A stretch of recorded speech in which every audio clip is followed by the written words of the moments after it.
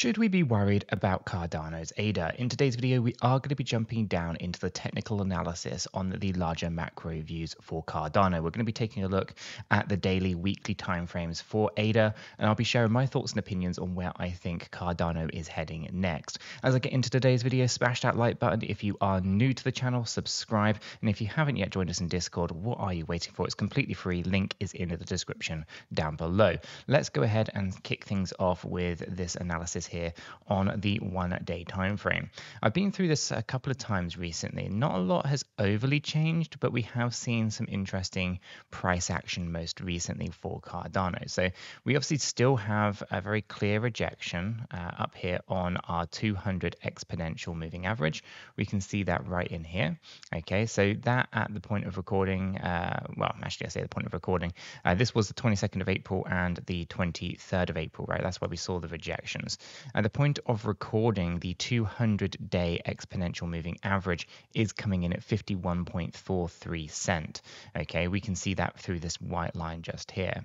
The yellow line is the 50 simple moving average. We're currently sat at 54.80, and you can see how this is arcing down quite aggressively, along with the blue line, which is the 50 exponential moving average, sat at 52.75. Now, the reason that I bring these up is that the 200 exponential moving average is your trend filter, okay, meaning that if you are above it on a daily time frame, then you're bullish, and if you're below it, then you're bearish. Okay, quite straightforward. It's quite simplistic. The 50 simple moving average, the yellow line, if this comes down and crosses lower than the 200 exponential moving average, this is what is known as a death cross. Okay, basically what that will mean is that the short-term price action of the simple moving average is crossing down lower than the longer-term price action of the exponential moving average. Basically, short-term price is weaker than long-term price, and it's seen as bearish, right? And so if we are to see a death cross here, the one thing that I do want to kind of point out is that it's only really showing you what's already happened. These are laggy indicators. They're showing you the price action that has already passed, not telling you what the future holds for Cardano. But when people kind of show you that kind of idea that short-term price action is now lower than longer-term price action, and they call it death cross, it's kind of really bearish, and it scares a lot of people. Now, typically you do see a little bit of volatility when this happens, but it isn't actually long-lived, and you actually tend to find reversals shortly after a death cross occurs. Not in every instance, but in some instances we have seen that actually the move to the downside is almost non-existent in relation to the price action, simply because it's been quite aggressive on the lead up to that death cross. And so for Cardano here, we can see already that we've dropped down 50.72%, right? So we know that we've actually had a very aggressive move to the downside. Now, if we were to reflect on this through different means, so we turn off the EMAs here for a second and we throw on the smart money concepts, we can see that we have got a bearish characterizational change, right? This change of character, as indicated right here, is an indication that things were bullish have now turned into bearish. Not that you really needed to know that from a smart money concepts point of view. By the time you've dropped down 50%, it's kind of obvious. But what this actually means is you had a closed position lower than the previous wick low. Okay, so that is why you get this change of characters, because over here on the 13th of April, we had a candle body close lower than the wick that was preceding it. Okay, and therefore it's changed its characterization from its previous bullish structure that you see over here with a breaker structure confirming it, okay, into a bearish structure. Okay, so we know that, you know, we're lower than our trend filter on our 200 exponential moving average, and we also have a bearish characterization change here for Cardano on the daily time frame. Equilibrium is sat higher, and support levels are really not there at the moment. We can see that there is a fair value gap coming in a little bit deeper, more towards that kind of 37 to 38 cent.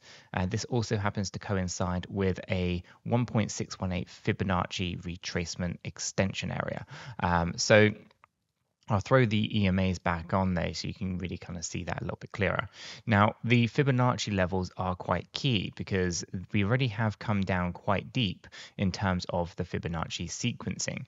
Okay, we can see here that we've come down deeper than the 1.382, but we haven't yet hit that 38.65, which will put us right there on the 1.618.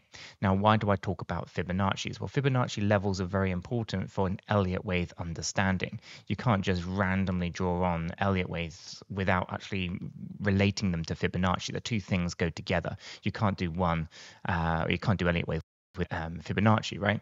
So the reason of the 1.618 is you can only consider this a 5-wave trend move once you actually go down deeper than 1.618, again, which would lead you down even deeper towards the kind of mid to low 30-cent ranges.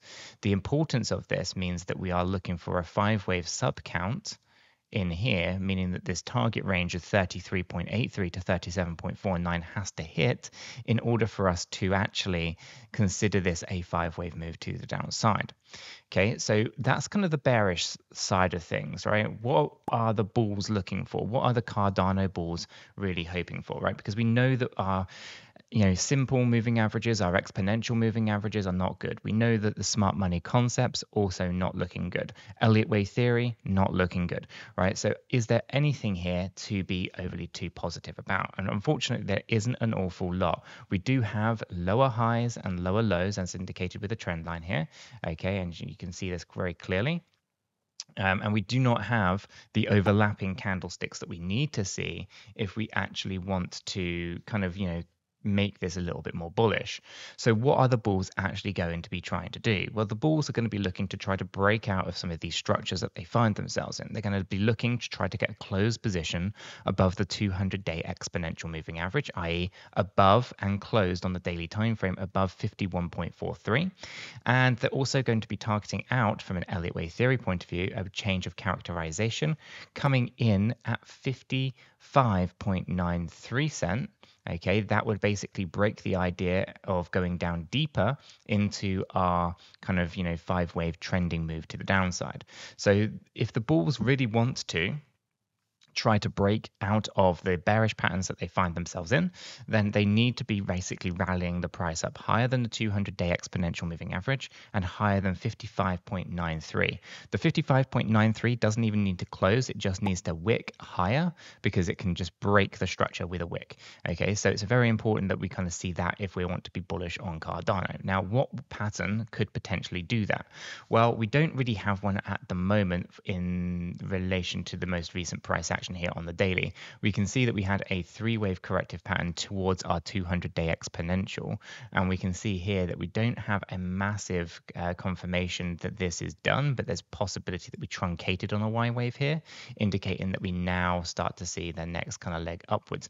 I just don't think that's necessarily the correct way of looking at it at the moment. So I guess this is going to be a bit of a warning on the daily time frame that things could get a little bit worse, but that bleeding in the market, that is the opportunity to dollar cost average and to build out those positions, because I do think that we still are in a very bullish market overall for the altcoins. It is just going through this kind of bearish phase at the moment. Now, if we roll this up into a weekly time frame, things are actually not terrible. Okay, we can see here that we have been dancing around with the weekly 200 exponential moving average, and last week we unfortunately did close lower than that 200 exponential, but we did find support on the 50 simple moving average on the daily time frame.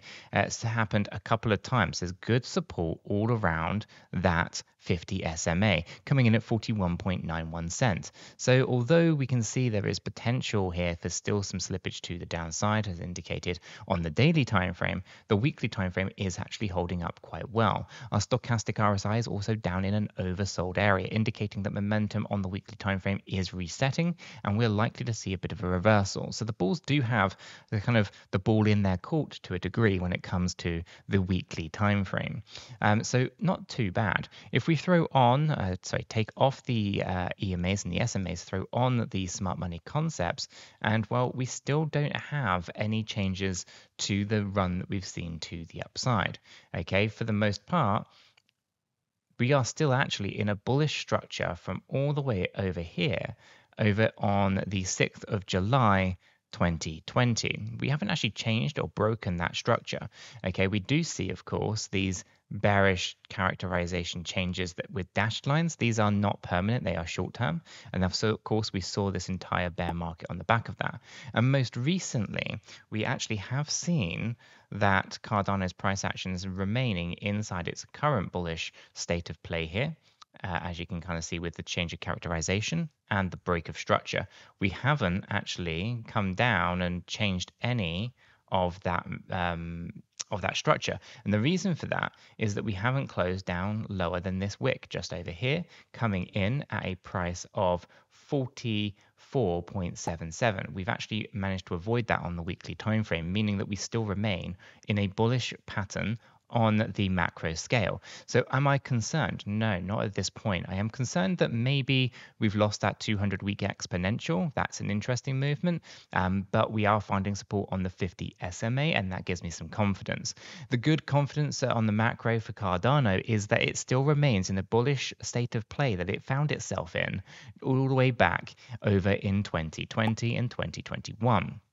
Meaning that everything that we've seen so far is all a part of a corrective action before it gets into that next bullish run to the upside.